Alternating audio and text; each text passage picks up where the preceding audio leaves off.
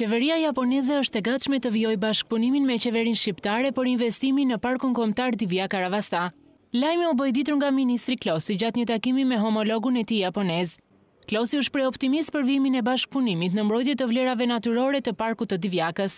Ne jemi së bashku me sekretarin e shtetit për Mjedisit edhe ministrin e Mjedisit të Japonisë, deputetin KIUCHI, për të parë nga afër një nga projektet e Mbeshtetit ndihmës japoneze, Projekti Divjake për parkun e lagunës Karavastas, dhe po ashtu për të parë fazën e dytë të këtij projekti, i cili do të konsistojë në mbështetjen të Projektit Divjake, do të japë konservimit të mëtejshëm të parkut natyror dhe realizimit të një prej problematika më të mëdha që ka ky park, realizimit të disa kanaleve që lidhin lagunën me detin. Ministri japonez I Mjedisit shprehu impresionet pozitive nga takimi në Parkun Kombëtar të Divjake-Karavasta, duke e cilësuar atë si një zonë me vlera të jashtëzakonshme natyrore.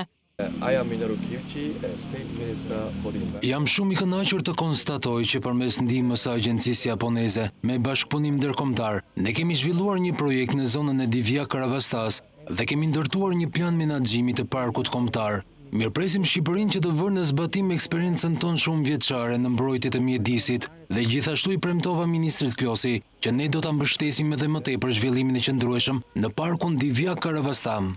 Në takimin mes dy ministrave u diskutua edhe për ndikimin pozitiv që do të ketë ky bashkëpunim në fushën e turizmit, për të nxitur zhvillimet e ndërsjellta me qëllim rritjen e numrit të turistëve japonez në Shqipëri.